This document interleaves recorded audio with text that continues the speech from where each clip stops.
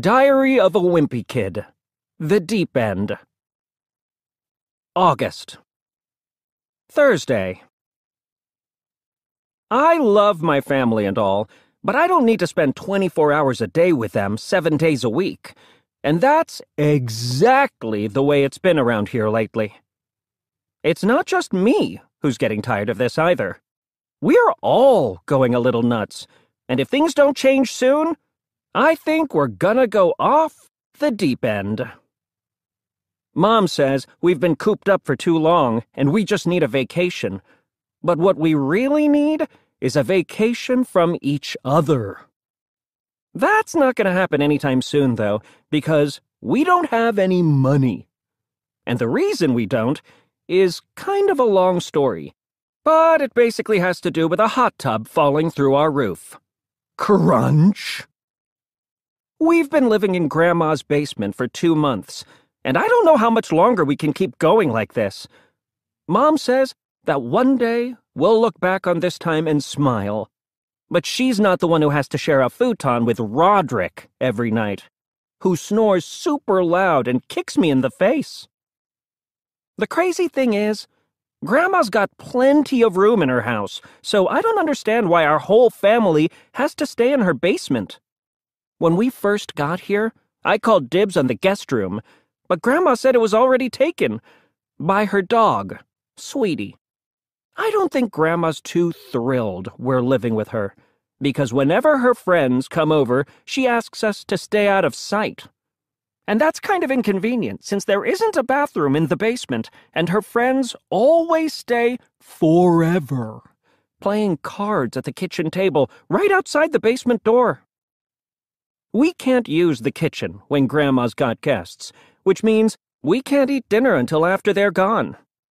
But last night, I guess Roderick got sick of waiting, so he heated up some leftover pizza in Grandma's dryer. There's no TV in Grandma's basement, so the only thing we've got to entertain ourselves with is each other. And believe me, watching Mom and Manny perform the evening news as a puppet show is not enough. Mom says being bored is good because it makes you use your imagination. But whenever I try it, I always end up imagining the exact same thing. Roderick blasting off from our futon on a rocket ship to outer space. Something that's making the situation a lot harder is that Dad is working from home this summer, which means he's always around. And whenever Dad has a meeting, the rest of us have to pretend we're not there. But that's not always easy to do, especially when you've got a naked 3-year-old running in front of the computer monitor. Most of the time, I just try to keep myself busy. Grandma's got stacks of puzzles down in the basement, and I've done a few of them by myself. But Mom always lets Manny put in the last piece to make him feel important. If you ask me, I don't think Mom's doing Manny any favors by babying him. And it's gotten a lot worse since we started living at Grandma's. Sometimes, after dinner, we'll play a board game as a family, but Manny can't handle complicated rules, so we always end up playing a game that doesn't require any skill, like slides and rainbows. We have to go to bed before it's even dark outside, because we're all on Manny's schedule. These days, Manny's favorite bedtime story is a Noah's Ark picture book. It's about this guy who hears it's going to rain for a really long time, so he builds a giant boat to ride out the storm with a bunch of animals. The illustrations in Manny's book are all cartoons, and they make it look like a flood that wiped out half the earth was kind of fun. But I guess if the drawings were more realistic and showed all the other animals and people drowning, parents wouldn't buy it for their preschoolers. I've got some questions about the Noah's Ark story, though. For starters, I want to know why Noah let venomous creatures like snakes and scorpions on board, because if it was me, I would have used the opportunity to leave a few of those guys behind. And then I would have used the extra space for more of the good animals, like puppies and hedgehogs and those pygmy hippopotamuses. Luckily, Noah didn't have to make room on board for whales and fish, because they would have taken up a ton of space, and they probably didn't even know the flood was happening to begin with. But it doesn't make a lot of sense that Noah let birds on the ark, since they could have just flown, and I bet he regretted that decision as soon as they started going number 2 everywhere. You only hear about the animals that survived the flood, but sometimes I wonder if there were some cool animals that didn't make it into the boat, like the 2-headed rhinoceros, the alligator duck, and the platypus horse beaver. The way the story goes, after it rained for 40 days and 40 nights, it took 150 days for the floodwater to go back down. That means Noah was stuck on the boat with a bunch of animals, plus his wife and 3 sons. And whenever I feel sorry for myself living in Grandma's basement with my family, I think about Noah, and it makes me feel a little better. Mom keeps saying she's glad we're all together right now, because she feels like time has slowed down. I've noticed that too, but for me, it's not a good thing. Nothing slows down time like Mom teaching Manny the alphabet. Walrus. Something that's making this summer feel really long is that I can't go to my friend Rowley's house. And that's because he's off on some big European vacation with his family. When Rowley first told me about his family's plans, I tried to see if his parents might let me tag along. But I guess Mr. and Mrs. Jefferson aren't as sharp as I thought they were, because they never picked up on any of my hints. I'll bet your trip would be more fun if you had a friend along. Yep. Wonder who might like to come. So now Rowley's probably off having the time of his life while I'm doing 500-piece puzzles in my grandmother's basement. I think Mom feels bad we can't afford to do something special this summer, so she's been trying to make up for it. She says we can go anywhere we want if we just use our imaginations. But to be honest, cardboard cutouts of boats and tourist attractions like the Eiffel Tower aren't really doing it for me anymore.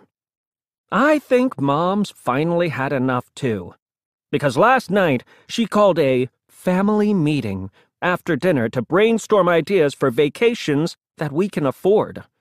But the problem is, everyone's got their own idea of a good time. Dad wants to drive around and visit a bunch of Civil War battlefields and take part in a reenactment. But nobody else was crazy about putting on wool underwear in the middle of August. Manny wants to go to the animal safari, which we used to visit a lot when I was little. But the animals in that place always seem so sad, especially the donkey they painted to look like a zebra. Mom said we could save money by staying close to home and visiting places in our own community. But I've gone on enough school field trips to feel like I know this town inside and out, and trust me, visiting the water treatment facility once was more than I needed. The only ones who could agree on what we should do were me and Roderick. We both voted to go to the Thrills and Spills amusement park, which would be cheap, since Grandma got half-price coupons in the mail. Plus, they just opened a new roller coaster called Track Jumper that's supposed to be totally insane. Mom said the rides at Thrills and Spills are too scary for Manny, so she suggested we go to Storybook Village, which has rides for all ages. But me and Roderick have had enough of Little Miss Muffet's Mild Ride for one lifetime. Since my family couldn't settle on anything, I suggested we all go on our own vacations and do a slideshow of everyone's trips when we get back. Mom said the whole point of being on a family vacation is to do things together. She says that one day us kids are going to go our separate ways and time's running out to make happy memories as a family. But believe me, for this family to make happy memories together, it's gonna take a miracle. Monday. We finally figured out a way we could afford to go on a family vacation this summer.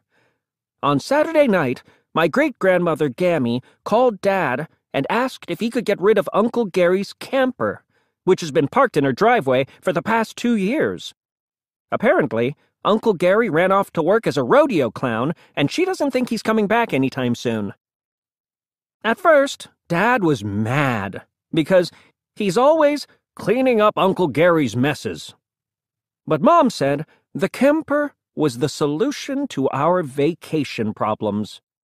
Mom said the reason vacations are so expensive is because staying in hotels and eating at restaurants cost a lot of money. She said the camper would take care of both of those things. Then, Dad started getting excited. He said we could hit the open road and stop for the night whenever we felt like it. And we could cook for ourselves, too. All I know is me and my brothers were so happy for the chance to get out of Grandma's basement that we probably would have agreed to anything. Mom says we'll have a lot of adventures along the way, and now I'm getting kind of excited about this trip, too.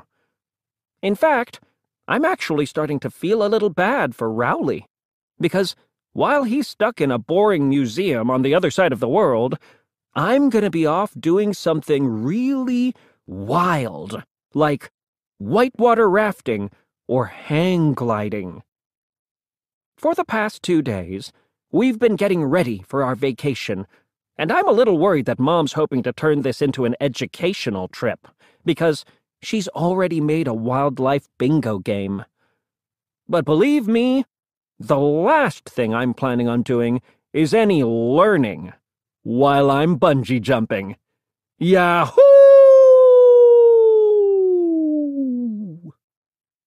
Wednesday. This morning, we went to the grocery store and stocked up on food for the trip. Then, we went to the camping superstore to get everything else we're gonna need. I was pretty excited, because we've never actually bought anything at the camping store before. Dad used to take me and Roderick there when we were little, but that was just so we could use their rock-climbing wall, battle with their oars, and play on their boats to kill time on a Saturday morning. When we got to the store today, Dad went around and picked up some basic supplies, like lanterns and canteens and camping chairs.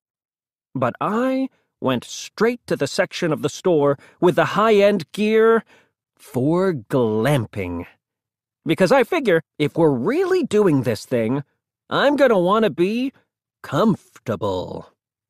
I picked out an inflatable pull-out sofa and hiking boots with little fans built into the heels, plus a solar-powered blender that can make a cherry slushie in 30 seconds. Dad said those things weren't for serious campers, though, and made me put them back. Dad said we're gonna live off the land as much as possible on this trip, and he picked out a few fishing poles. Well, I don't know about anyone else, but the only fish I'll eat comes in the shape of a stick. Manny and Roderick got really excited about the idea of catching our own food, so they went off to find their own gear. But Mom made Roderick put down the crossbow, and Manny put away the Bowie knife before they could get too carried away. Roderick was pretty disappointed. I guess he was planning on doing some trophy hunting while we were on our trip, and was hoping to decorate the kitchen with a giant moose head when our house is finished. After Dad was done shopping, he was ready to check out. But I think Mom was nervous that we weren't getting the right kind of equipment, so she asked a sales clerk to look over our stuff and see if we had everything we needed. Well, this guy must have been a wilderness survival expert or something, because he had a lot to say, and none of it made me feel confident about going on a camping trip. The clerk said the #1 thing we needed to worry about was bears, because there are a ton of them in the places we were going. But he said there were a few things we could do to protect ourselves, just in case. The clerk said the first thing we needed to remember was to always tie up our trash and hang it in a tree so it would be out of reach for bears. Then he said if we really wanted to be safe, we should buy a jug of wolf urine and spray it around our camp every night because it scares bears off. I tried to imagine whose job it is to collect wolf urine, and I promised myself I'd start getting better grades in school so it doesn't end up being me.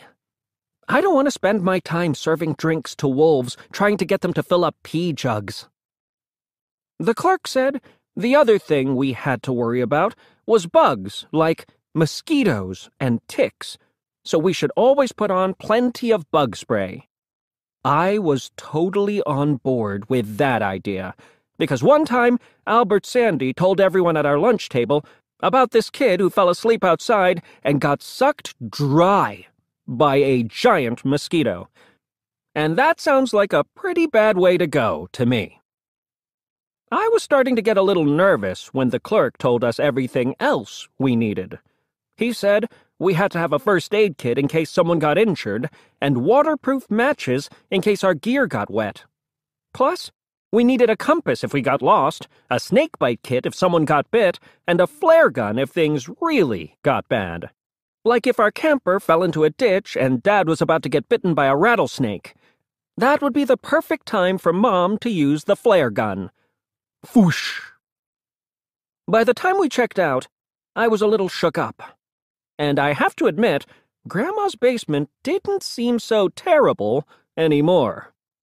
I think the guy at the camping store stressed Dad out, because after we paid for all the stuff, we kind of rushed out of there, and we were halfway home before realizing Roderick was missing and we had to go back. We found him snoring in one of the store's hammocks. After that, we drove to Gammy's house to pick up Uncle Gary's camper. I guess Dad had thought it was pretty much ready to go, but it was a total mess inside. I remember Dad telling me that when Uncle Gary got his first car, he used to keep a bunch of garbage inside so no one would steal it.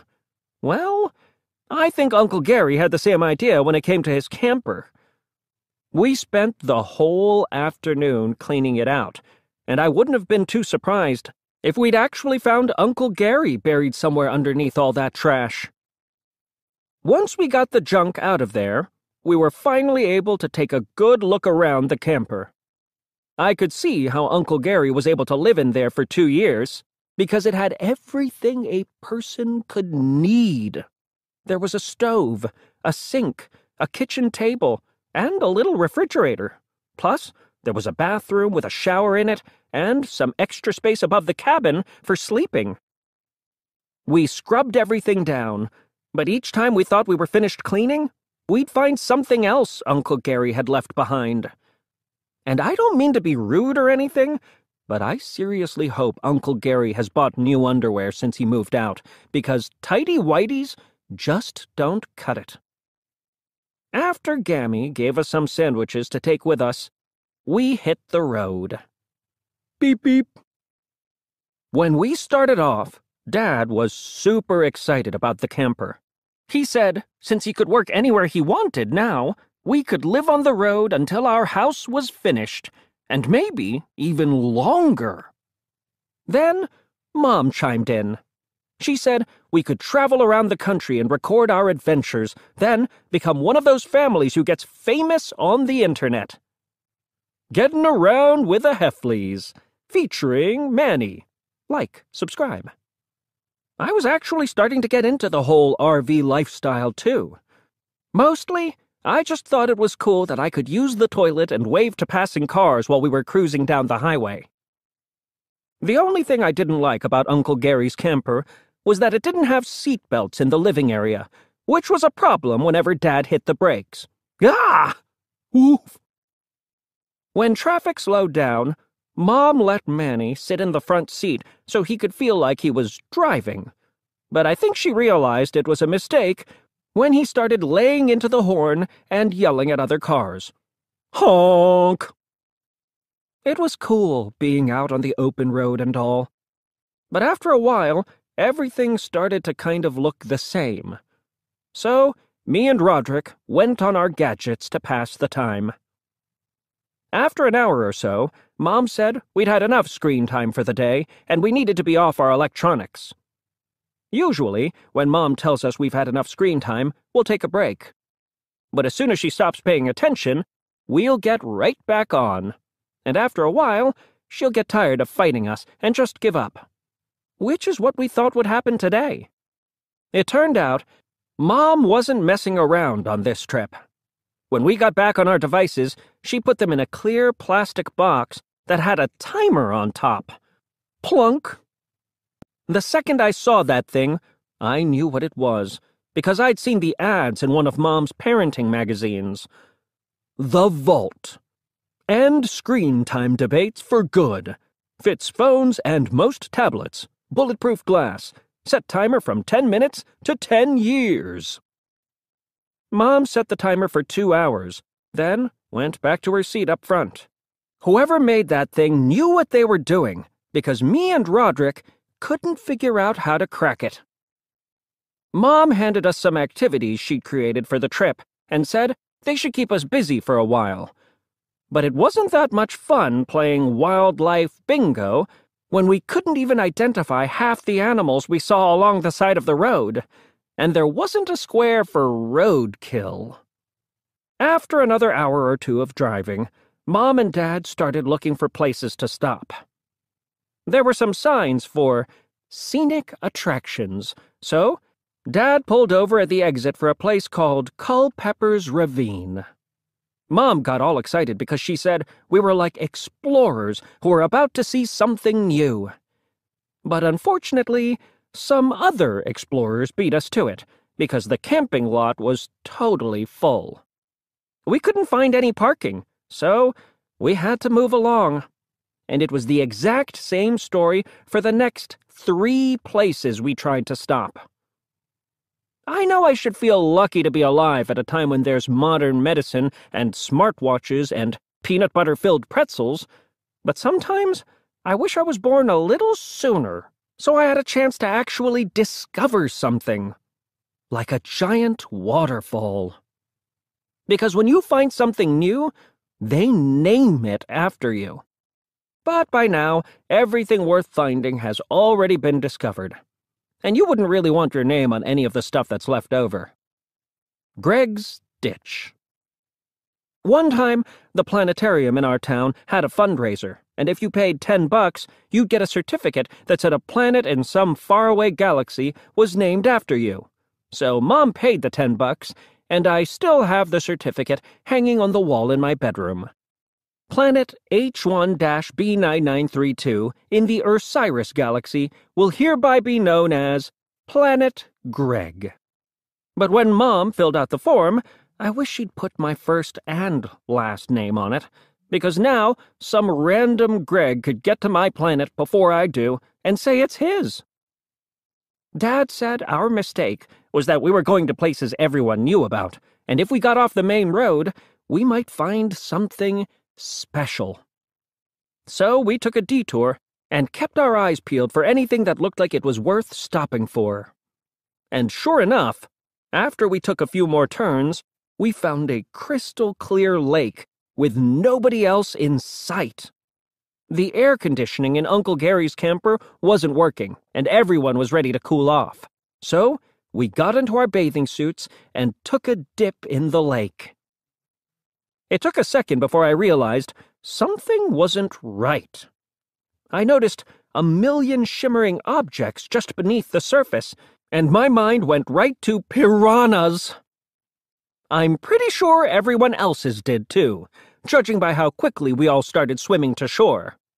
I was almost to the shore when I felt a bunch of tiny mouths nibbling me. Shriek! I thought I was being eaten alive. And by the time I made it out of the water, I was surprised to be in one piece. Or almost in one piece. I had a scab on my knee when I got into the water, but by the time I got out, it was totally picked clean. Just then, a truck pulled up, and the 2 guys inside looked mad. That's when we found out the lake we were swimming in was a fish hatchery. I think those guys were about to call the cops on us for trespassing, and we didn't want to stick around to find out. So we piled into the camper, and Dad stepped on the gas. Vroom! The next time Mom makes fish for dinner, I'm definitely going to check the package to see where they came from first.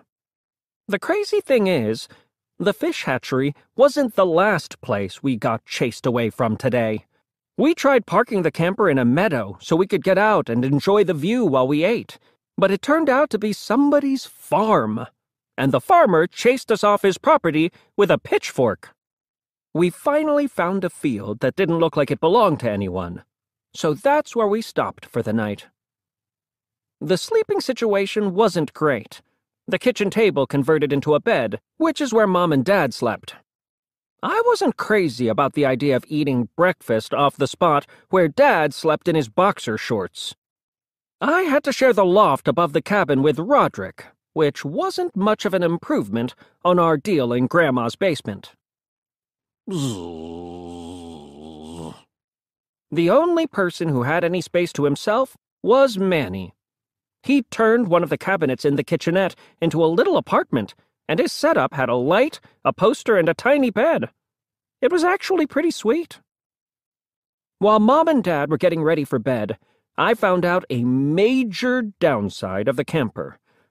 The bathroom walls were paper thin, and with the engine off, you could hear everything happening in there. And trust me, no kid wants to hear his mother's bathroom noises. Burble, burble, splorp. I can't hear anything that's happening right now. La, la, la, la. Thursday. It turns out the place we stopped for the night was a public park. Little League practice started first thing in the morning, and we were parked right over the pitcher's mound. Luckily, we were able to take off before some kid broke a taillight with a line drive. Mom said she didn't want a repeat of yesterday, and asked everyone to think of something we could do that was guaranteed fun. And that's when I remembered a billboard I saw the day before. The billboard was for this place called the Family Adventure Center. Usually, whenever the word family is part of something, it's a warning to stay away. But the pictures on the sign of all-terrain vehicles, whitewater rafting, rock climbing, and zip-lining made me think this place could be different. We had to backtrack about 2 hours to find the Adventure Center, but it didn't really matter since we weren't really headed anywhere to begin with. I have to say, this place was pretty cool. There were a million activities, and I wanted to do them all. But everything had an age and height requirement, and Manny wasn't tall enough to do any good activities. The only activity Manny was big enough for was the fun float, where you drifted down the river in inner tubes. So, that's what Mom signed us up for. I really wanted to do something more exciting, like rock climbing, but Mom was dead set on us all doing something as a family. Mom said the fun float would be relaxing, and after we put on our life jackets, we grabbed the cooler and a few other things from the camper to take with us on the river. After our experience with the fish farm yesterday, I wasn't crazy about getting into the water again, but there were a bunch of other people doing the fun float too, and I figured if there were any piranhas in the river, they'd go for them before they'd go for me. I have to admit that once we got going, it was kind of relaxing. Maybe even a little too relaxing. Roderick fell asleep while Dad answered work emails and Mom checked in with Manny's pediatrician. His stools seem a little runny. Should I add more fiber to his diet? So no one was really paying attention when we hit a shallow part in the river and came to a complete stop. We had to take our tubes out of the water, and it wasn't fun walking across a bunch of sharp rocks in our bare feet. Once the river got deeper, we put the tubes back in the water. But my inner tube must have got punctured in the shallow part because it was losing air. So I took Manny's tube, and we emptied the ice out of the cooler so he could use that. I thought the trip was going to take 20 minutes, but it had already been 2 hours with no end in sight. And we really slowed down when we got stuck behind a big group of people jamming up the river. I hit a warm spot in the water, And I've been in enough baby pools to know what that meant. So, when the river got wider, I paddled my tube around those guys to try and get out of their wake. Unfortunately, I went a little too far and ended up in a part of the river where the water was really rough. And a few seconds later, I got tossed from my inner tube. It was actually pretty scary. The water was moving fast, so I pointed my feet downstream to make sure I didn't crack my head open on a rock. I called out for help, but the people around me had their music up too loud to even notice. Help! My family tried to save me, but it turns out they're totally useless in an emergency. Dad was trying to paddle to me with a stick. All Mom managed to do was tie some towels together. Manny threw a water bottle at my head, and Roderick was still sleeping. Up ahead, people were pulling their inner tubes out of the river in the landing area, so I tried to paddle myself over there. But the water was moving too fast, and I was getting pulled downstream. My family got out of the river, and Dad was yelling and pointing at something near me. That's when I saw a big branch hanging out over the water, and I grabbed it. For a second, I thought everything was going to be okay. Then I noticed something drifting away from me and realized it was my bathing suit. A lifeguard from the Adventure Center started wading out after me with a life preserver, and I knew if I just kept hanging on to that branch, she'd rescue me. But all I could think of were the people in the landing area who were about to see me without a bathing suit. And Roderick was already recording me with his phone. So I decided the best move was to let go and take my chances. Luckily, the water wasn't as rocky downstream, but it was still moving fast. By the time I was able to drag myself onto the shore, I must have been 1/4 of a mile from the landing area. And I never did find my bathing suit, but thankfully, I found the cooler to cover me until I got back to the camper. Friday. Last night, everyone in my family agreed that our trip was off to a pretty terrible start. But we couldn't decide what to do next. I thought we should just admit this trip was a mistake and go back to Grandma's. But Dad said we couldn't turn around now because we hadn't done any actual camping yet. Dad said there was a national forest a few hours away, and if we camped there, we could stay in one place for the rest of the trip and relax for a change. I wasn't crazy about going off on our own, but I knew how the rest of the summer was going to play out if we went back to Grandma's basement now. We would just be pretend camping around Mom's homemade cardboard cutout campground. I didn't feel great about camping in the wilderness, but Dad said if we got into any trouble, there were rangers who could help us out, and that made me feel a little better. So we spent the night in the parking lot of the Adventure Center, and first thing in the morning, we headed for the National Forest. The ranger at the entrance told us it hadn't rained in a few weeks, so the risk of fire was really high. Then she gave Dad a map and a pamphlet with tips on how to camp responsibly. The forest was big, so it took a while for us to get to our campsite, and we didn't see a single human being on our way in. The campsite was actually really nice. There was a lot of space for the camper, and we were right next to a little stream.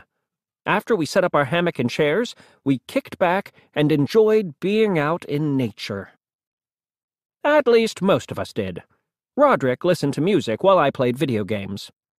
After a few minutes, Mom asked what our plan was, and Dad said this was the plan. Mom said we couldn't just sit around all day, and we needed to do something active, like go on a nature hike or something. But that sounded like a lot of work to us guys, especially after a long drive. So Mom said if we were all gonna laze around, she was gonna put our electronics in the vault for the rest of the trip. And that was enough to get us moving. Mom pulled out the map and found a trail that was nearby. And before we headed off on the hike, she told everyone to fill up our canteens and put on bug spray. But I was a lot more worried about bears than bugs. I remembered that the guy at the camping store said if you saw a bear out in nature, the best thing you could do was make noise to scare it away. Luckily, Uncle Gary left some pots and pans under the sink in the camper, but I wasn't going to wait until we spotted a bear to start making a racket. Clang, clang. Everyone got annoyed with me pretty quick, and Mom told me I needed to bring the cookware back to the camper. She said I could catch up with them farther down the trail, and I was actually fine with that, because that stuff was pretty heavy anyway. Plus, I was starting to wonder if the noise might actually attract bears, because whenever I hear pots and pans, I'm thinking, dinner. After I put the cookware back in the camper, I turned around and got back on the trail. I thought if I hurried, it might take me 10 minutes to reconnect with everyone. But then, I ran into a problem. The trail split, and I didn't know which way my family went. I figured the odds were 50-50, so I headed left. But I walked for a long time without finding them, and figured I must have picked the wrong path. So I went back to the place where the fork in the trail was, and that's where I hit another snag. I was all turned around, and couldn't remember which path was the one I hadn't taken yet, and which one led back to the camper. And I couldn't tell which was which because to me, every tree and rock looked the same. That's when I started to get worried. I remembered the guy at the camping store saying that sometimes bears will use human trails because it's easier than walking through the brush. So, I really didn't feel good about hanging out in the middle of an intersection. I've read that a bear's sense of smell is 1,000 times better than a human's, so when I pulled out the container of lip balm I had in my pocket and saw that it was called organic honey bee lip balm, I practically started hyperventilating. I decided to get off the trail, which turned out to be a dumb move, because once I was off the path, I couldn't find my way back. My mind started racing, and I thought about what would happen if I was lost for good. I've read stories about human beings who got cut off from civilization and were raised by wolves. I didn't know if there were any wolves in this forest, but there were plenty of squirrels, and I didn't want to live the rest of my life raised by squirrels. Chitter, chitter! Chitter, chitter! Luckily, my family found me before things could get too crazy, because in another hour or two, I might have been too far gone and become a woods person eating berries from bushes. Gobble. Smack. When we got back to camp, Mom asked Roderick to check me for ticks, since I'd been off the trail. He looked me over and told me I had a huge tick right in the middle of my back. Roderick said the tick must have been on me for a while because it looked like it was about to burst. And I almost passed out when he showed me the picture he took on his phone. It turns out it was just a joke, and the picture was something Roderick found online. But even after I knew it was a joke, I still felt like something was in the middle of my back for the rest of the day. Mom said everyone should take a shower, since it had been 2 days and we were starting to stink. Roderick went first, and he was in there for at least half an hour. So when it was my turn, there was no hot water left. Scream! Dad checked the propane tank and said it was empty, which meant it was cold showers from now on. No one was happy about that, especially Mom. I noticed it was really starting to smell in the bathroom, so I told Dad. He said the reason it stunk was because we hadn't emptied out the sewage tank yet. To be honest with you, I didn't even think about what happened to our waste in the camper.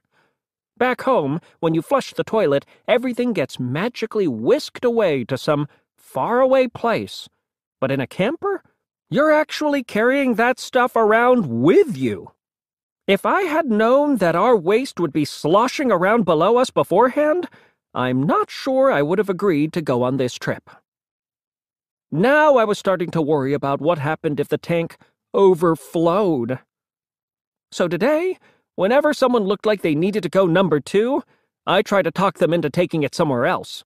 I even provided Mom with some teepee and a shovel. I guess I should be grateful we live in a time when toilets even exist.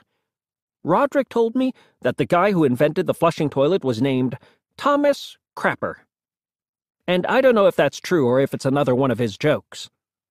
If it's true, I hope that guy made a ton of money, because I wouldn't want a body function named after me. Yo, I'm gonna take a Greg. Dad got a fire going and cooked some beef stew. He was gonna serve baked beans to go with it, but Roderick left the can too close to the fire, and that was the end of that. The beans exploded everywhere. Blam! After dinner, we tied up our trash and hoisted it in a tree with a rope, like the guy at the camping store told us to. I figured if any bear was smart enough to get at our trash, then they deserved to have it. By now, it was dark out, and Mom said we should turn in for the night. But Dad said the best part of camping was sitting around the campfire under the stars. That got Mom all excited, and she tried to get us to join in on a song that she said she learned at summer camp when she was a kid. But the rest of us aren't real big on sing-alongs, so we just waited for Mom to wrap it up. John Jacob Jingleheimer Schmidt. His name is my name, too. After that, Dad brought out some marshmallows, and we found some long sticks. While we were roasting our marshmallows over the fire, Dad got all serious. He told us that a long time ago he went camping with his dad, and they'd met a crusty old ranger who told them a crazy story. The ranger said he used to have a beagle named Matilda, and she'd follow him wherever he'd go. But then, this one night, the ranger made a fire, and he saw a weird creature with glowing red eyes prowling around the edge of the camp. Matilda chased after the creature, and the ranger tracked her deep into the woods, but the only trace of the dog was her broken collar lying on the ground. Dad said that every night the ranger would sleep in his cabin alone, hoping Matilda would find her way back to him. And on nights just like tonight, when there was a crescent moon, he'd hear the howl of a beagle deep in the woods. Aroo! Mom wasn't happy with Dad for telling that story, because Manny seemed really shook up. And to be honest, I was a little spooked, too. Then, I heard a sound coming from deep in the woods that made my heart stop. Aroo! For a split second, I thought it was the ghost of Matilda. But then I realized Roderick was missing, and the whole thing was one big joke Dad and Roderick were playing on the rest of us. But it kind of backfired, because when Roderick howled, Manny jumped. And that's how Dad ended up with a flaming marshmallow stuck to his knee. Shake! I think Dad was about to dive in the stream to put out the fire, but luckily Roderick remembered where we kept the fire extinguisher. Mom started giving Dad a lecture about why you should never scare people, but she got cut off by weird noises coming from the forest. At first, I thought it might be another joke, but the look in Dad's and Roderick's eyes told me it wasn't. Snuffle. Grunt. Whatever was out there sounded big and was coming our way, so we piled into the camper and locked the door behind us. Sure enough, it was a bear. But it wasn't after our trash. It was after the baked beans. Once the bear was done licking the beans off the camper, it wanted more, and I wish I could say we stayed calm, but I'd be lying. Scream! Dad climbed into the driver's seat to get us out of there, but the keys were by the fire, and when the bear started rocking the camper, I thought it was over for us. I guess Manny did too, because he managed to scramble out of a window and get up on the roof, and he brought the flare gun with him. Whoosh! Saturday. Last night, The light from the flare scared off the bear, so when the ranger arrived at our campsite, we didn't really need to be rescued anymore. By then, our biggest problem was the marshmallow burn on Dad's knee. The ranger said it was totally reckless for us to shoot off that flare, because it could have started a forest fire. Then she said we were going to have to leave the park first thing in the morning. Well, that was fine with me. We lasted one night in the wilderness, and I didn't think we could survive another. When we left the park this morning, I was really looking forward to getting back to Grandma's basement. I knew we'd have plenty of hot water and no bears. But Mom wasn't ready to go back home just yet. She said the reason we had a bad time camping was because we were too isolated, and if we went to a place where there were other people, we'd have more fun. Mom told us she'd heard of these RV parks where they have all sorts of activities for families, and everything you need is in one place. Then she started looking up nearby RV parks and found one that had potential. Welcome to Paradise, Campers Eden, luxury campground, 42 acres of well-manicured grounds just off the highway, accommodations for all budgets, affordable family fun. Check out our swimming pool. Pet-friendly. What caught my eye was the word luxury. After getting a taste of real camping, I was ready for something a little more upscale. I knew from Sunday school that Eden was another word for paradise, so that sounded promising. The way I remember it, Adam and Eve got kicked out of the Garden of Eden because one of them was tempted to eat an apple from a forbidden tree. If it was me, I wouldn't have given up paradise for a piece of fruit.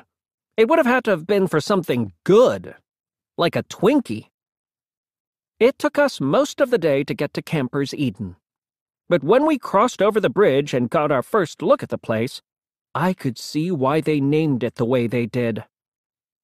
We pulled up to the lodge and went inside, where a staffer told us about all the awesome stuff they had at the campground, like a game room and a pool and horseshoe pits, plus a lake with canoes and kayaks.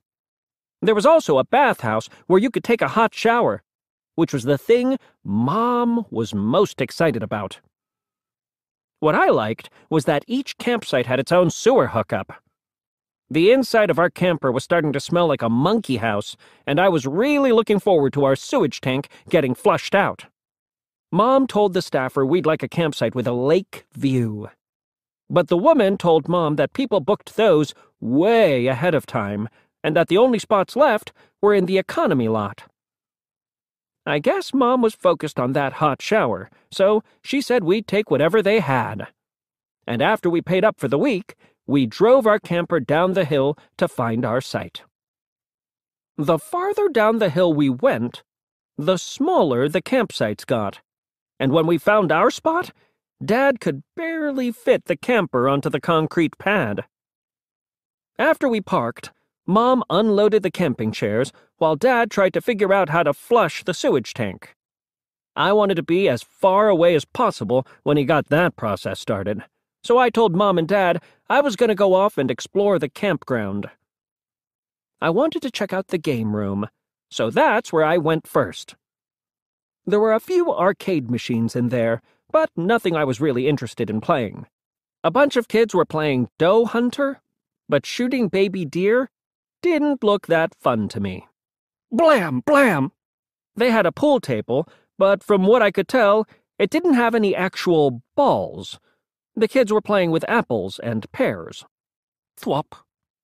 I checked out the swimming pool next, and that was kind of a disappointment too. It was full of little kids, and their parents weren't even keeping an eye on them. Nowadays, kids wear these floaty vests, so they don't even have to learn how to swim. It's not like when I was growing up, when you had to learn the hard way. Dad threw me in the pool and yelled, "Swim!" Some of the little kids drifted out into the deep end, which was a problem because people were doing cannonballs off the high dive. Sploosh! There was no lifeguard on duty, so everyone was pretty much doing whatever they wanted. One kid even rode a bike down the slide. I didn't really feel safe going in the pool, so I decided to relax in the hot tub instead. But that's when I found out that this place wasn't joking around about the pet-friendly thing. The hot tub was full of dogs. There was a snack shack in the pool area, and the laundromat and bathhouse were close by. I wanted to kill a little more time before I went back to our camper in case Dad wasn't done emptying out the sewage tank. So I explored some of the other campsites to see what they were like. The nicest ones were the deluxe campsites that overlooked the stream. Those people had satellite dishes and fancy grills, and they had actual lawns that they took care of. I could tell the deluxe campsite people didn't like us economy guys hanging around their properties, though, so I didn't stick around long. The spots farther down the hill weren't as nice, but each row was kind of like its own little neighborhood. One of the rows had a bunch of older people in it, so I'm guessing that was the area for retirees. A few rows down were families with little kids. Some of the rows had themes, like a tiki bar, and people went kind of crazy with the decorations. A few people didn't have full-sized campers, and I felt grateful that Uncle Gary hadn't left us one of those instead. Some other people didn't have campers at all, just tents. There was one campsite that looked like it had a full motorcycle gang in it, and I was glad we didn't end up as neighbors with those guys. But it might have been even worse if we ended up in the pet-friendly row, because that area was a total zoo. Bark, bark! Chip! Roof, roof! Meow! I could tell when I was getting closer to the economy row because the campsites were packed a whole lot tighter. And people had to make the most of their space by cooking and playing games on their roofs. When I got back to our campsite, Dad was cooking hot dogs on the grill. I wanted to ask him if he washed his hands after doing the sewage hookup, but I thought he might get annoyed with me. Mom was trying to get to know some of our neighbors, but they seemed like the type of people who liked to keep to themselves. Once Dad was done cooking, we sat down at our picnic table to eat, but the people on the other side of us were playing cornhole on their roof, and somebody up there had lousy aim and knocked over our water pitcher. Slap. While we were cleaning up the mess, I told Mom and Dad I thought coming here might have been a mistake. But Mom said sometimes it's hard getting used to a new place, and I just needed to give it a chance. Then she reminded me that we hadn't even visited the lake yet, which should be the best part. I was about to say something else when I got interrupted by a noise coming from the direction of the main lodge.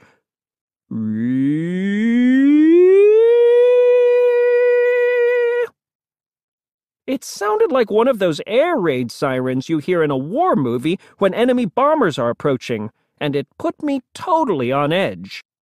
Our next-door neighbors seemed nervous too, and they gathered up their stuff to take inside their camper. When Dad asked what the siren was for, our neighbor said it meant there was a skunk on the property, and everyone needed to get inside in a hurry. Well, that was enough to get us moving. We shut our door and peeked out of the window while we waited. Sure enough, a few minutes later, a skunk came sniffing around our campsite. Shuffle. It got up on the picnic table, and when it started eating our hot dogs, there was nothing we could do but watch. Once the skunk was done eating, it left. After a while, the siren stopped, and everyone came back outside. And even though the skunk was gone, the whole campsite smelled terrible. Dad said the reason it smelled so bad was because there's some sort of chemical in a skunk's glands that people can smell from a mile away, and he said if you got sprayed by a skunk, it would be 1,000 times worse. He said the best thing you could do if you ran into a skunk was to back away slowly, because a skunk will only spray a person if it feels like it's cornered or threatened. Then he said, you know you're about to be sprayed if a skunk stands on its front legs and wiggles its butt. But by then, it's probably too late. Roderick said that a skunk's spray doesn't just smell bad, it's flammable, too. I don't know if that's true, or if it's just another one of his lies. If it is true, then once skunks figure out how to light matches, skunks could just spray their stink, light a match, and phoom! Us human beings are in big trouble. When God created the animals, he gave them all cool stuff to defend themselves with, like shells and talons and claws. But then, when the time came to create people, all the good ideas were used up. God just said, "Good luck." I guess God made up for it by giving us big brains. But if it was up to me, I probably would have gone with quills. I figure if something as small as a skunk could scare off predators by smelling bad, then maybe it could work for me. And that's when I decided I'm not going to shower until I finish high school. I probably shouldn't have told Mom my plan, though, because all it did was remind her that I skipped taking a shower today. So now she's making me take one first thing tomorrow morning. Luckily, we had a few extra hot dogs in the camper, and Dad cooked them over the fire. But I kept thinking about that skunk. So I was already a little jumpy when all of a sudden we got sprayed. Whoosh! But it wasn't a skunk that sprayed us. It was one of our neighbors who sprayed us with water. Apparently, 9 o'clock is lights out at camp, and I guess people around here take that pretty seriously. So we turned in for the night. But I didn't really sleep, because like I said before, those economy campsites were packed together tight.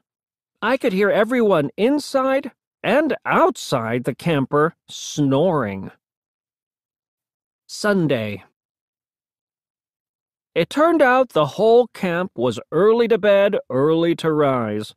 We didn't even need to set our alarm clocks because our neighbors let us know when it was time to get up. Believe it or not, some guy was doing wood carvings at his campsite. I wanted to give him a piece of my mind, but when I saw the chainsaw, I figured maybe I could let it slide this one time. After Dad got out of bed, he started cooking pancakes and eggs on the griddle. Mom was just getting back from the bathhouse, and she gave me the scoop on how things worked up there. She said you had to pay for the shower with quarters, and gave me a few. Then she told me that I needed to stop by the laundromat and move our clothes from the washer to the dryer. I really didn't like the idea of taking a shower in a public building. When you live in a house with your family, the bathroom is the only place you can get any privacy. So, when I'm in there, I'm in my own little world. And once that door's locked, I can do anything I want, like stand on the counter and make a hat out of toilet paper. Are you almost done in there? I'm flossing! But sometimes I get myself in trouble in the bathroom. Once, I almost broke my ribs when I was pretending to be Spider-Man in the shower. Slide! Ah! When I arrived at the bathhouse, the line was already wrapped around the building, and I got to know my fellow campers a little better than I wanted to. I figured the line would split at the entrance, and guys would go one way and girls would go the other. But it turns out this place didn't have those kinds of boundaries. The bathroom door said bucks and does. I found out the reason the wait was so long was because there were only 3 shower stalls inside. When it was finally my turn, I put a quarter in the coin slot on the stall door, and that got the shower going.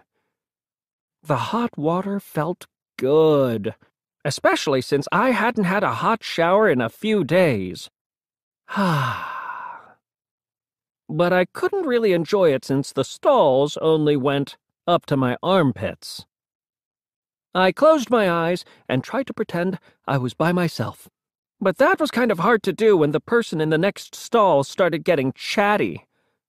Is that raspberry silk shampoo? And the guy on the other side of me sniffed my hair. Sniff, sniff. I decided to wrap things up and get out of there. But the shower stopped before I had a chance to rinse the shampoo out of my hair. Ding! It turns out 1/4 only paid for 3 minutes of hot water. I tried to hand the next person in line a quarter to put in the slot, but I couldn't get his attention. So I stepped out of the shower to put the coin in myself. But I guess that was just the opportunity this guy was waiting for. He zipped right into my stall. And what really stunk was when he started using my shampoo. I didn't feel like getting in an argument with a naked guy, so I left. But some soap suds got in my eye, and I could barely see where I was going. Luckily, I found my way to the laundromat, where there was a sink, and that water was free.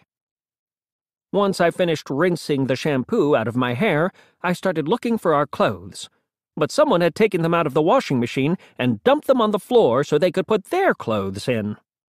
After I put our clothes in the dryer, I decided I was going to stick around the washing machines and find out who dumped our stuff on the floor when they came back to get theirs. But when I saw that it was Chainsaw Guy, I thought maybe I could let things slide one more time. When I got back to our campsite, all I wanted to do was crawl back into bed. But Mom said we were all going down to the lake, and I needed to put on my bathing suit. I reminded her that I didn't have a bathing suit anymore, and I was hoping that would get me off the hook. But Mom said Roderick had a spare, and even though I'm not a fan of wearing someone else's clothes, I knew there was no point in debating her about it. I figured if we splashed around the lake for a few minutes and acted like we were having a good time, Mom would be satisfied and let us go back to camp. But she brought her camera with her, and that always complicates things. This summer, Mom's been spending a lot of time on social media, and whenever she sees how perfect her friends' families look, it makes her jealous. So, Mom always puts us in these awkward poses to make it look like we're having a good time, too. But there must be something wrong with my family, because we can never get our act together. Manny always loses his balance in our human pyramid right as Mom's about to take the photo. The lake looked calm and peaceful when we first saw it from the bridge. But today, it was a whole different scene. It was crowded with kids roughhousing, teenagers kissing, and little kids playing with their dogs.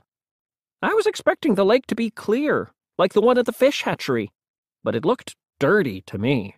And that's probably because people weren't just using it for swimming. They were brushing their teeth, cleaning their armpits, and changing their kids' diapers. I thought people were acting kind of nuts at the pool yesterday, but at the lake, it was at a whole different level. There was a rope swing attached to a big tree that went out over the water, but the lake was so shallow that I wasn't planning on using that thing unless it rained for a few days first. There were some rafts floating in the middle of the lake, and I thought about grabbing one, but I changed my mind when I saw how people were using them. Kids were hopping on the rafts to get from one end of the lake to the other without touching the water, even if people were already lying on the rafts. Oop! There was a ramp at the bottom of a big hill by the lake, and I couldn't tell what it was for, but my question got answered when some kid launched himself into the water inside a tractor tire. Mom wanted us all to swim, but I was still pretty scarred from my last experience in a lake. Plus, I don't trust any water I can't see through. There was something weird sticking up in the middle of the lake, and I pointed it out to Dad. He said it was probably just a branch, but it didn't look like a branch to me. And when you can only see a part of something, it could be anything. Like a giant sea monster. Nobody else was in the mood to swim, either, so we put our stuff down on the ground. But it turned out a lake shore isn't the same as a beach shore, and within a few seconds, we were sinking in the muck. Mom said we weren't going back to our campsite until we did something fun. There was a canoe tied up to the dock, and she said we should take it out on the water. I was fine with being on top of the water, so long as we didn't have to go in it. We took turns getting into the canoe, which wasn't as easy as I thought it would be. I stayed low, just like Dad told me to. Roderick didn't, though, and we almost capsized while we were still tied to the dock. Ah! After we were all in the canoe, we put on life jackets and paddled out on the water. But some people swimming nearby seemed like they were in a hurry to get out of our way. Then we found out why. As soon as we got to the middle of the lake, something big landed right next to our canoe, and a second later, there was another splash. Sploosh! Some teenagers up on the hill had turned a hammock into a giant slingshot for launching watermelons, and they were using us for target practice. I guess that explained why no one was using the canoe. We tried to paddle back to the dock, but the guys on the hill were getting more and more accurate with each shot. I guess Roderick didn't want to get hit, so he decided to abandon ship. And that was a problem for the rest of us, because now we were unbalanced. Our canoe capsized, and somehow me and Dad ended up underneath it. At first, I thought it was a good thing, since we were protected from those watermelons. But I changed my mind when we took a direct hit, because it was like being on the inside of a drum. Clong! Me and Dad ditched the canoe and swam for the dock. And we had to move fast, because now we were out of range, so the guys on the hill were skipping their shots. Splish! We pulled ourselves onto the dock, where we were safe. Mom was upset because her camera was ruined, but I didn't really want my picture taken right at that moment anyway. Pant, pant, pant, pant. Monday. I think Mom realized we'd had a little too much family time yesterday, because this morning she said everyone could go do their own thing. I was planning on relaxing for once, but Mom had other ideas. She said this camp was full of kids my age, and this was the perfect opportunity to branch out and make new friends. I told Mom I wasn't really in the mood for socializing, and there wasn't any point in trying to make new friends since I'd never even see any of these people again. But Mom said some of her best friends to this day are people she met at summer camp when she was my age. I told Mom it's different from when she was growing up, and it's a lot harder to make friends with strangers nowadays. But Mom said she could help me with that. I was hoping Mom would just drop it, but 10 minutes later, a group of boys passed by our camper carrying fishing poles, and before I could stop her, Mom started in with the introductions. I know someone who would love to join in your summertime fun. Luckily, these kids didn't beat me up the second Mom stepped away. They said they were going down to their fishing spot, and I could come with them if I wanted. I'm not really big on fishing, but I figured I'd just go along with these guys to make Mom happy. I recognized a few of them from the pool, and on our way down to the stream, I learned their names. Everyone was calling the smallest kid Juicebox, and he seemed to be the one in charge. The kid with the inner tube was Big Marcus, and I couldn't tell if he was wearing that thing for fun or if he couldn't actually get out of it. The tall, skinny kid was Weevil, and the boy with the shaved head was called Doo-Doo. I don't want to be mean or anything, but that boy really lived up to his nickname. He stunk. Sniff, sniff. A few other kids joined us, and they all had nicknames too. Fivehead, Cutter, and Regular Marcus. So I guess that's a thing around here. Juicebox asked me my name, and I figured since everyone else was using made-up names, I might as well too. Jimmy Dogfish. The stream was pretty shallow in this spot, so I didn't see how these guys were going to catch any fish. But I found out the real reason they came here wasn't to fish, it was to talk. And they argued about everything. The first topic was which superhero would win in a fight, and that turned into a conversation about which superpower was best. And somehow, that turned into a debate about what kind of animal you'd choose to fight if you were sentenced to death. Lion. Scorpion. Cobra. Bunny. Then they got in an argument about whether it would be better to fight a person with the head of a shark or a shark with the head of a person, and the guys were split down the middle on that one. The conversation got pretty heated, and then it got physical. I didn't want to get hurt, so I tried to stay out of the way. Thwap! But just like that, it was over, and everyone acted like nothing happened.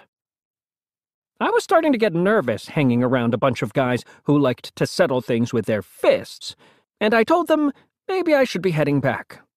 But Juicebox said that since I was the new kid around here, it was their job to show me the ropes, and I decided to go along with it, mostly because I didn't want Doo-Doo putting me in a headlock. It turns out these guys have been coming here for years, so they knew all the ins and outs of the place. They knew how to get a free bag of pretzels from the vending machine at the lodge, the exact time the delivery truck came to resupply the camp store, and where you needed to be when they threw out the day-old donuts. Plus, they knew where all the cute girls in camp were staying, and when they each ate lunch. These guys were big pranksters, too. Weevil found a half-filled bottle of shampoo on the ground, and that gave Juicebox an idea. He took us around the back of the bathhouse to the wall on the other side of the shower stalls. As soon as the person near the window finished rinsing the soap suds out of his hair, Big Marcus picked Juicebox up, and Juicebox reached through the window and squirted more shampoo on his scalp. Squirt. The guy lathered up his hair again, and once he finished rinsing it, Juicebox was there with another squirt. After a couple more rounds of this, the guy started going crazy. Yah! But when he heard Cutter laugh, we were busted. And it was the last guy we should have been messing with, too. Chainsaw Guy. Luckily, Juicebox and his gang knew all the good hiding spots on the campground, so we laid low in the dumpster behind the snack shack until the coast was clear. I'd never really had a group of friends before, and I was starting to have fun. The guys wanted to go down to the field by the lake and play some games. I figured they wanted to play something normal, like kickball or freeze tag, so I went along with them. But these guys had their own idea of fun. And most of their games involved someone getting hit by a ball or getting tackled, and sometimes both at the same time. The last game we played was Red Rover, where everyone makes a human chain and tries to keep one person from getting through. But Big Marcus was unstoppable, and we got pretty banged up. It seemed like everyone was ready to wrap things up for the day. But that's when something fell from the sky. Splat! It was those teenagers on the hill, launching watermelons from their hammock. We ran for cover underneath the shed where they kept the kayaks, and that's where Juicebox told me what was going on. He said that every time him and his gang played in that field, the teenagers bombarded them with watermelons, and I really wished someone had mentioned that to me before I agreed to come down here. But Juicebox said that today, him and his guys were ready to strike back. They'd stashed a bunch of water guns in one of the kayaks, and they had some serious firepower in there. Everyone chose a weapon for themselves, but since I was the new guy, I picked last. I wasn't crazy about picking a fight with a bunch of teenagers anyway, so I told the guys I really needed to be getting back to my family. But Juicebox said I was one of them now, and we were all in this fight together. I probably should have walked away then, but I didn't want to let these guys down. We gathered around Juicebox, and he showed us his plan. He said somebody needed to volunteer to be the decoy on the lake so the rest of us could sneak up on the teenagers from behind. Nobody wanted to volunteer, so we took a vote. And that's how Big Marcus got chosen. And that was good news for me, because I got his water gun. Big Marcus paddled out to the middle of the lake, and sure enough, the teenagers opened fire as soon as they saw him. Splash! Sploosh! And that's when the rest of us made our move. From the other side of the hill, we let loose with everything we had, and by the time our water guns were empty, those teenagers were totally drenched. But I wish Juicebox had put a little more thought into the next step of his plan, because all we really did was make those guys mad. They chased us down the hill and past the main lodge, and we turned the corner at the laundromat. I thought they were going to catch us for sure, but Big Marcus picked the perfect time to rejoin the team and used his giant inner tube to knock them away. Boing! That bought the rest of us extra time, and we used it to reload our water guns from the soda dispenser at the snack shack. Cutter grabbed a few squeeze bottles of ketchup and mustard for some extra firepower, so when the teenagers arrived, we were ready for them. Splurk! And I don't know if it was the soda or the ketchup that did it, but a few seconds later, the snack shack was full of bees. Shriek! We ran to the hiding spot we used earlier in the day and took a minute to catch our breath. Everyone was in the mood to celebrate, but Juicebox seemed worried. He said those teenagers would be coming for us, and that the camp director was going to be mad we made a mess at the snack shack. Cutter said we should make a pact that if one of us got caught, nobody would rat anyone else out, and everyone seemed to like that idea. But it got complicated when we started talking about what the penalty was for breaking the pact, because everyone had a different idea of what that should be. Big Marcus said that if you broke the pact, then you had to go through the pool noodle gauntlet, which sounded pretty harsh to me. Thwack, thwack. Regular Marcus said that if one of us snitched, that person needed to wear his underwear on his head for a whole day.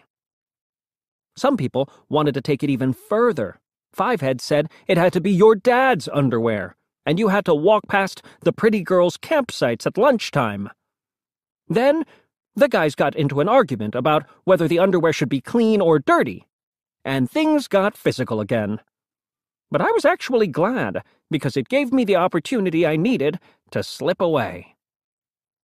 Tuesday. Thankfully, Mom didn't have any big plans for us today, because after everything that happened yesterday, I really just wanted to lie low for the rest of the trip. Mom went to the camp store to pick up some groceries for dinner, and when she came back, she was all excited about a flyer she'd picked up at the main lodge. Tonight, pool party. Food, games, music. Guaranteed family fun. Nobody else was crazy about going to a pool party, but Mom said this could be just the thing to turn our trip around. We all knew that once Mom gets an idea in her head, there's no talking her out of it. Plus, it had been really sticky and hot all day, so I figured it would be nice to cool off for a few hours. Mom forgot to get plastic utensils at the store, so she sent me up there with some money. I was a little nervous one of those teenagers might spot me on the way, so I wanted to get there and back as quick as I could. But I stopped when Regular Marcus called out to me from a trash can when I passed by the place we hid yesterday. Psst. Regular Marcus told me that this morning, these posters started appearing all over camp, and he showed me one he took from the laundromat. Ice Cream Sundae Party. Trade in your squirt gun for a free ice cream sundae. The second I saw the poster, I knew it was a trick. I told Regular Marcus that the people who run this place were just trying to catch the kids who trashed the snack shack, and they were using ice cream as bait. I told him not to fall for it, and to tell the other guys not to either. But he said it was already too late, because when the first posters went up, Juicebox and the other guys had headed straight for the lodge with their water guns. Regular Marcus said he would have been with them, but he had to go back to his camper to grab his squirt gun, and by the time he got to the lodge, the doors were already locked. So Regular Marcus climbed up on a recycling bin to look through the window and see what was going on, and what he saw wasn't pretty. It turns out there was no ice cream at all. The camp director told the guys they were going to have to scrub every inch of the snack shack tomorrow morning and use toothbrushes to do it. I guess Juicebox didn't like the sound of that, so he told the camp director the whole thing was a big misunderstanding. He said him and the other guys got roped into the fight, and the guy that started it all was still on the loose. And when the camp director asked him the name of the ringleader, Juicebox threw the new guy under the bus. Jimmy Dogfish. But I guess the camp director wasn't convinced, because after he let the other guys go, he made Juicebox walk door to door with him to find this Jimmy Dogfish character. I really didn't want to be there when they reached my camper, so when I got back to our campsite, I told everyone we needed to eat quick so we could get to that pool party. I figured the pool might be the one place on the campground where I was actually safe. But once we got there, I realized I was wrong about that. The pool was packed with people pushing, punching, and dunking each other. It seemed like the combination of loud music and nighttime was making people a little extra crazy.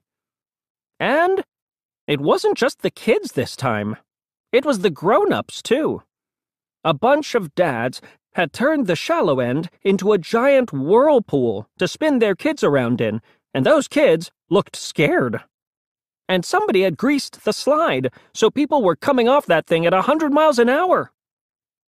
There was a movie playing on a screen at the deep end of the pool, and whoever chose the film probably should have picked something that was a little more family-friendly. This movie was about a giant, people-eating shark. Scream!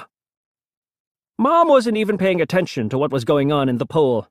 There were a bunch of activities in the grassy area, and she wanted us to participate in everything.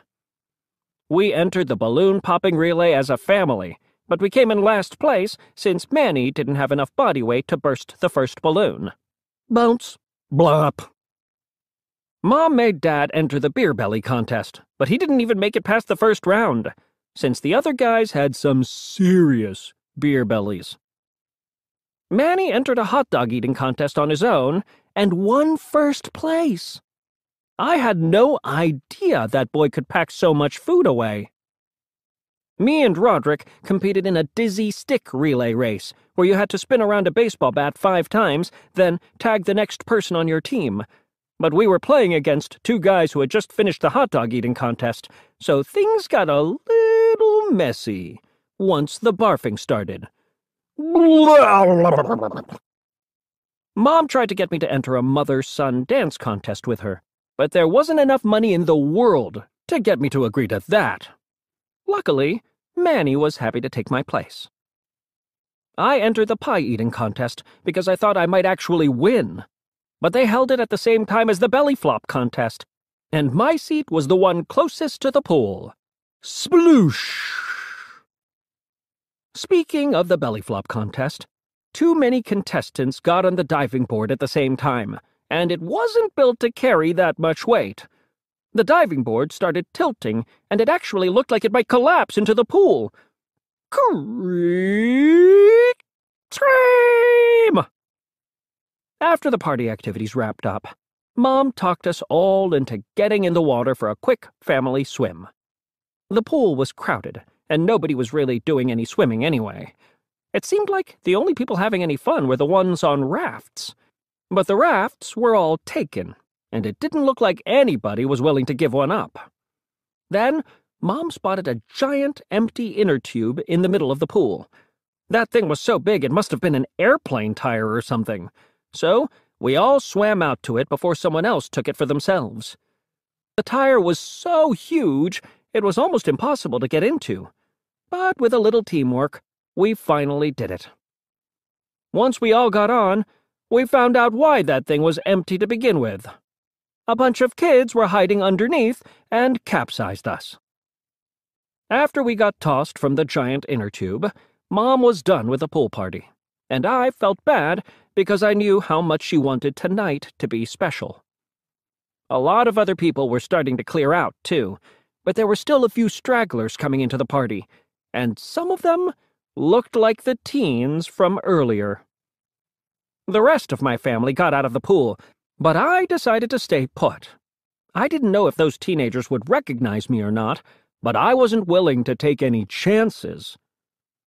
There were still a lot of people in the pool, so it wasn't that hard to stay hidden. But when those guys stepped in the water, it got harder for me to stay out of sight.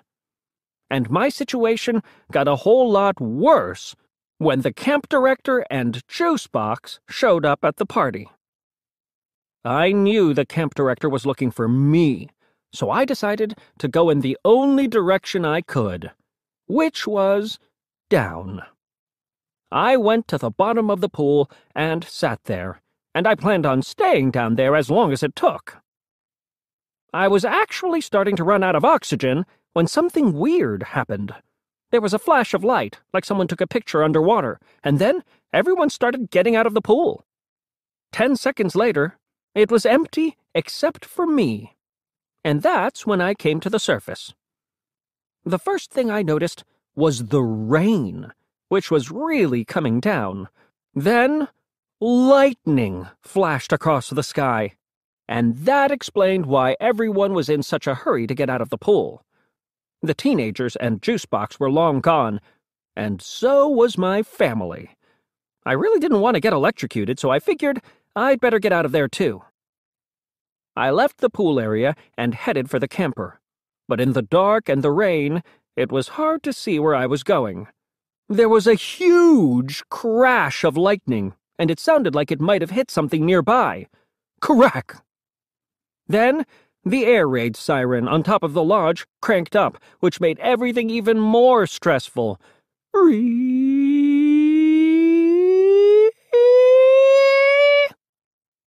I realized that if I stayed outside much longer, I was going to get burnt to a crisp.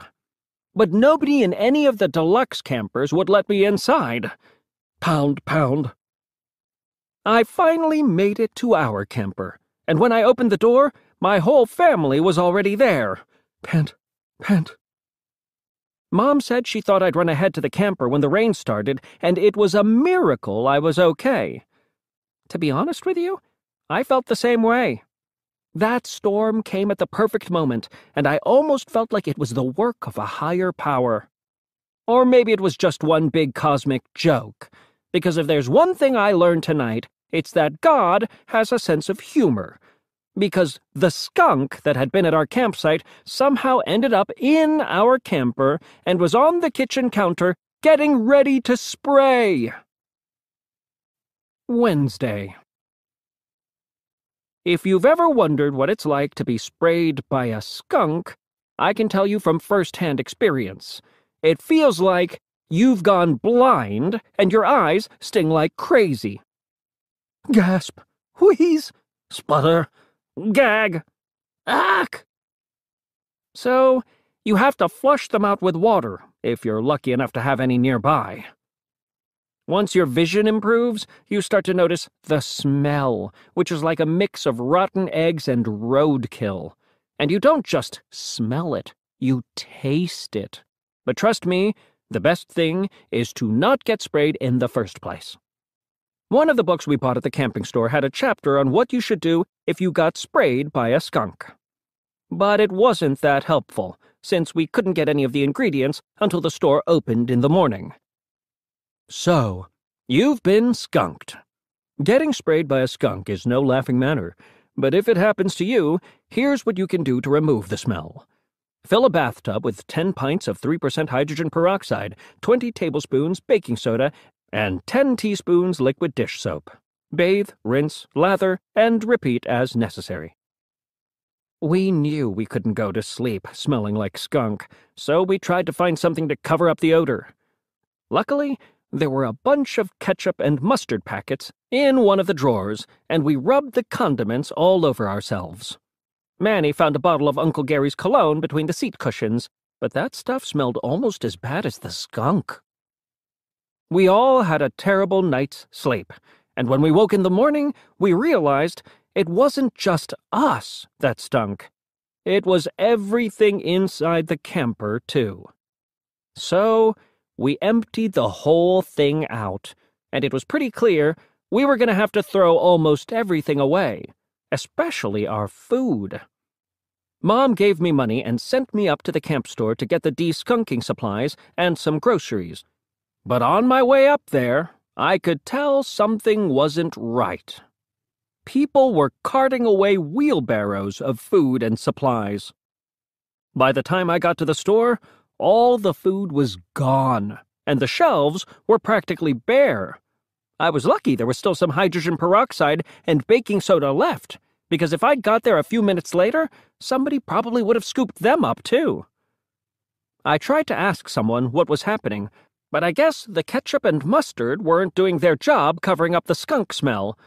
No one would even get close to me. After I paid for my stuff and left, I ran into Doo-Doo, who didn't seem to even notice the way I smelled. He told me the reason people were acting crazy was because last night a bolt of lightning struck the bridge leading to the campground, and one section of the bridge was totally destroyed. Crack! He said the truck that brings supplies couldn't get onto the property, which explained why everyone was snapping up everything at the store. But now, I was the one who was panicking, because if nobody could get into camp, that meant nobody could get out, either. I ran back to tell Mom and Dad what was going on, but by then our neighbors had woken up, and apparently they weren't crazy about the skunk smell.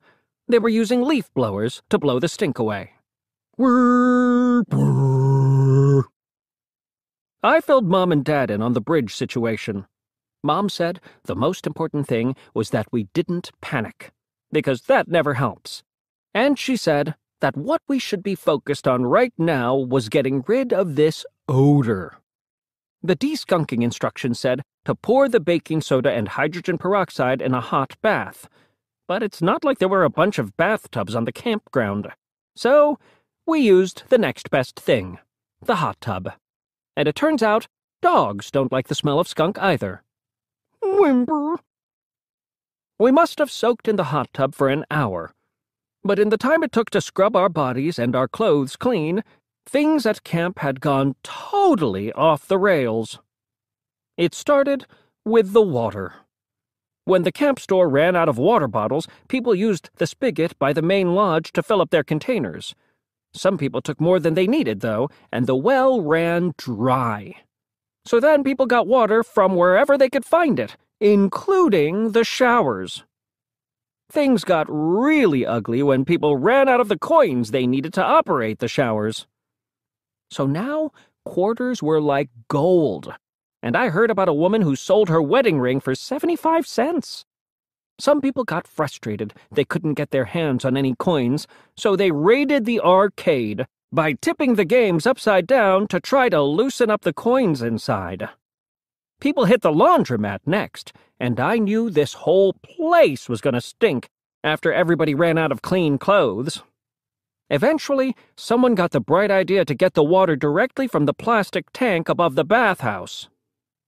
The tank fell off the roof and rolled down the hill, where it leaked out half the water before coming to a stop at one of the horseshoe pits. Then, the other half emptied out into the sand. Blub, blub, blub.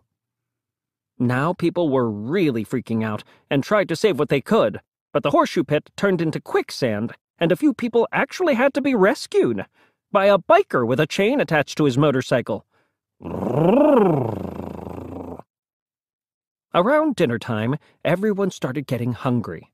Some people had enough food to last them a few days, but everyone else was counting on getting their groceries from the camp store. So things started to get a little crazy. A bunch of people raided the snack shack, and one person stole a giant bag of food from the pet-friendly area. The animals must have got the sense that things were getting out of control, so they banded together. And when one of our neighbors fired up their grill to cook some hamburgers, a pack of dogs made its move. They attacked and ate every hamburger in sight. A few people ate the leftover hot dogs from the pool party, and the teenagers from the hill salvaged some of their slingshot ammunition down at the field. Gobble, smack, chew, lick. I was more nervous than hungry. People do crazy things when they're desperate, and I had no idea how bad things would get. So I kept my shirt off to show everyone that I didn't have a lot of meat on me. The other thing I was worried about was the weather. Dad's phone said another storm was coming tonight, and that was the last thing this place needed. Emergency alert. Flash flood warning in effect until 9:00 a.m. Mom said everyone was overreacting, and that by morning someone would repair the bridge and everything would go back to normal. But when night fell, things at the campground got a whole lot worse. And when one of the deluxe campers got tipped over by people who thought they were hoarding canned food and toilet paper inside, Mom finally admitted things were serious. Now, we all wanted to get out of this place, but nobody could figure out how. And that's when I thought of the stream. I remembered there was one part that was really shallow, and I said we might be able to drive the camper over the rocks and get to the other side. I thought everyone would say my idea was stupid, but when a camper 2 doors down got tipped over, we were ready to try just about anything. Whoomp! We didn't want to call a lot of attention to ourselves by turning on the engine, so we pushed the camper off the pad and down the hill. And once we got it going, the camper really started moving.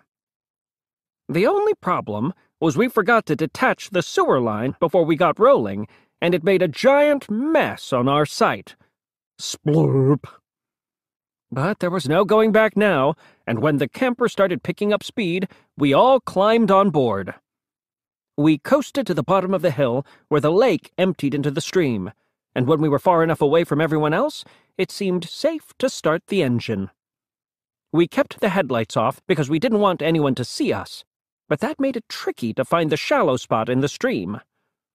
By now, it had started to rain, and it was coming down pretty hard, but when we turned the headlights back on, I finally found the place where the stream was shallow. Dad put his foot on the accelerator. We edged out slowly, and for a minute, it looked like we were going to be able to make it all the way across. But once we got to the middle of the stream, there was an awful sound, and the camper ground to a halt. Screech! We were stuck on a giant rock, and something got knocked loose from the bottom of the camper. I'm not an expert on cars or anything, but whatever that thing was, it looked like it was pretty important. But it turned out that was the least of our problems. The rain was getting a lot heavier, and all of a sudden, the stream wasn't so shallow anymore. Now our sewage hookup was underwater, and it didn't take long for the system to back up and for water to burst out of the toilet. Glush! The mess in the bathroom overflowed into the main living area, and we scrambled to keep off the floor. We knew we couldn't stay inside the camper, so we tried to get out. But by now, the water in the stream was moving so fast, it wasn't safe to leave. The camper was filling up with water, and we had to climb even higher. Roderick pulled himself onto the roof first, and then helped the rest of us up to safety. But once we were all on the roof, the camper started to turn. By now, the stream was overflowing, and the camper lifted free from the rock it was stuck on. 5 seconds later, we were drifting downstream. We were headed right for that bridge, and if we had stayed where we were on the roof, that thing would have taken our heads off. That's when I noticed that some of the seat cushions from the kitchen had floated outside the side door. I jumped first, and everyone else followed my lead. Sploosh!